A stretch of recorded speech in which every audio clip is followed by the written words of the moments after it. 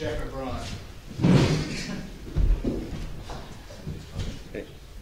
Okay, so my situation, a few years ago in drama, we were looking through short films and we came across one called Free to Be Me.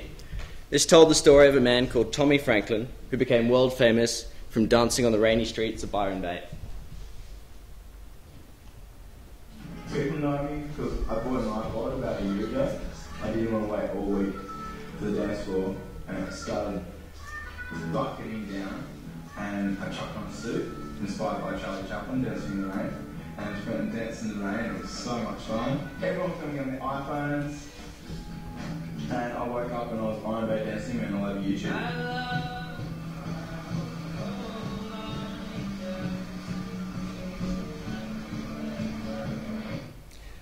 This video led me to ask the question, how does one man dancing on the street make world news?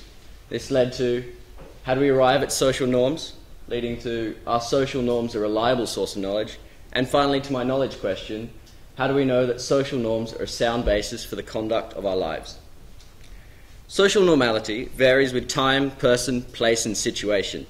This means that the concept of normality is forever changing. For example, running naked in the Olympics was considered acceptable in ancient Greece. Yet if you did it now, you'd be met with a jail sentence. Giving this in a classroom context, if a teacher says that you're allowed to leave the classroom whenever you like and that there is no need to ask for permission, then the social norms within that classroom is to leave without asking. Yet if this behaviour was taken into a different classroom, then that teacher would say that the student was acting out in class. Because of this ambiguity, many areas of knowledge must be looked at in order to properly define a social norm. Social normality is often thought of in its ethical form. That is, that social norms are actions which are considered morally acceptable by society. While people share ethical principles, and this enables us to successfully interact with each other, every person has their own slightly differing set of ethical principles. As a society, ethical principles have a huge variation, even when given simple yes or no questions. So, for example, 65% of the population support the death penalty, and 60% support gay marriage.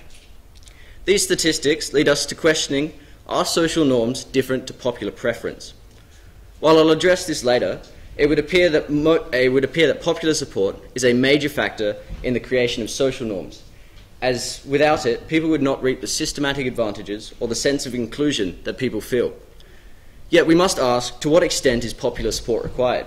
Is it 50% support, 75%, or 100%? With such varying opinion in such a simple question, more complex questions, such as what are social norms, would provide a huge amount of variation in opinion. While popular support is not the only factor in the making of a social norm, it is certainly a key factor and needs to be accounted for. Therefore, ethics cannot be the only source of base of a social norm. Religion often provides a basis for some of our most crucial social norms. All religions give instructions showing how life should be conducted, such as the 10 Commandments of Christianity and the virtues of Buddhism. The life guides that most major religions present are reflective of society's social norms. Such social norms include not stealing and kindness, as these are things people simply expect from each other without having to ask. And this gives rise to the idea of laws of God or nature. These are thought to be moral laws to which all people are born with. However, some of these laws, which are meant to be universal throughout time and space, have changed. For example, the Bible allows slavery, yet this is no longer acceptable in Christian societies. While this is only an example in Christianity, the same occurs across all religions, given long enough, leaving us with either that religion has yet to find the true set of natural laws, and this questions how people can expect them from each other if there's so much ambiguity, or that social norms are forever changing in the modern opinion. This idea of social norms sides more with the perspective of the human sciences. The human sciences also take into account the change of social norms across societies, times, and situations, as well as stressing the importance of the different societies in which people have lived. Human sciences, being based in rational knowledge, is largely dependent on the scientific method of data observation and conclusion. One such social experiment conducted was when scientists pretended to spray mint-smelling airspray around a room. The occupants of this room were to put up their hand when they smelt mint. In actual fact, it was just odourless water. However, within 5 minutes, everyone had risen their hands. Experiments like this cause the human sciences to support the concept that we model our social behaviour through different types of peer pressure, ranging from the individual level to small groups such as classes, larger groups such as schools, districts, cities, states, countries, continents, and the world. Human sciences examine different groups of people, and this can account for the sometimes contrasting conclusions it provides.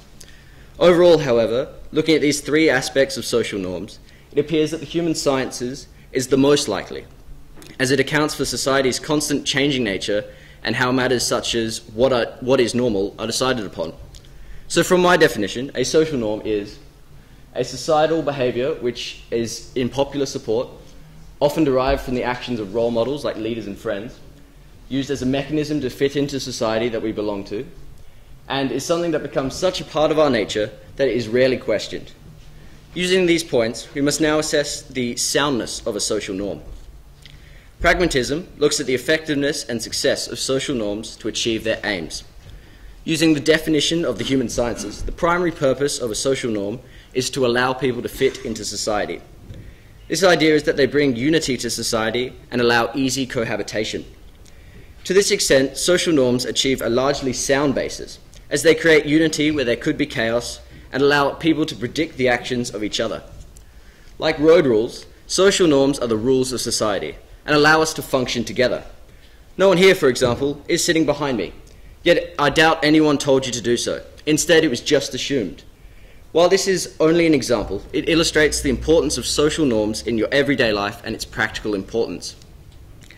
Rational thinking has always had a tendency for the implementation of laws and rules, such as the laws of physics.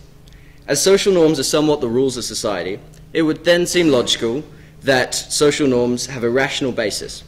Yet, unlike the laws of physics, social norms are always changing, varying with time, situation, and more. The human sciences definition says that the creation of a social norm appears to come from peer pressure rather than its need to be proven.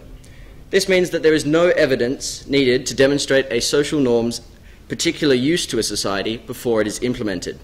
Consequently, it is likely that social norms are not entirely rational, but are more emotionally based. Emotionally, social norms appeal to people greatly. They are likely to be one of humanity's most traditional concepts, and this tradition resonates strongly with people's emotions, as subconscious pride is experienced in doing what generations of family members have done. As well as this, there is a sense of unity experienced. People have always found comfort in being part of a larger unit, whether this be a political party or a music concert. Social norms are across a large portion of society, and as such, those involved are part of a larger unit. This allows people to feel a sense of inclusion within society itself. And as a result of this, for many people, social norms have a great emotional appeal, involving the positive feelings of tradition and inclusion. Some people, however, find this inclusion restricting, and they feel they lose themselves within the crowd. So how reliably can we answer my knowledge question? Well, there are many limitations through the different ways of knowing I have used, such as the deductive reasoning of the human sciences, or the often irrational emotional knowledge. I think that my knowledge question can be reasonably reliably answered, and is inclusive of most areas of knowledge and several ways of knowing. This reliability means that we can now apply the answer to my knowledge question to my real-life situation and other situations. In the newfound understanding that social norms are a reasonably reliable source of knowledge, we can conclude that Tommy's actions are ones which do not show knowledgeable thinking. His ignorance of the different ways of knowing, with a sole focus on emotional knowledge, has meant that his actions lack overall knowledge and thus cause his abandonment of the social norms. After this investigation, it appears that this was not the most knowledgeable choice to make, and he would have done better to follow social norms. This can be applied to other situations, like if you're writing an English essay, don't start with a conclusion. However, this is a large amount of uncertainty in these broader statements, and with the changing time and situation, an in-depth analysis is required before further knowledge claims can be made. Thank you.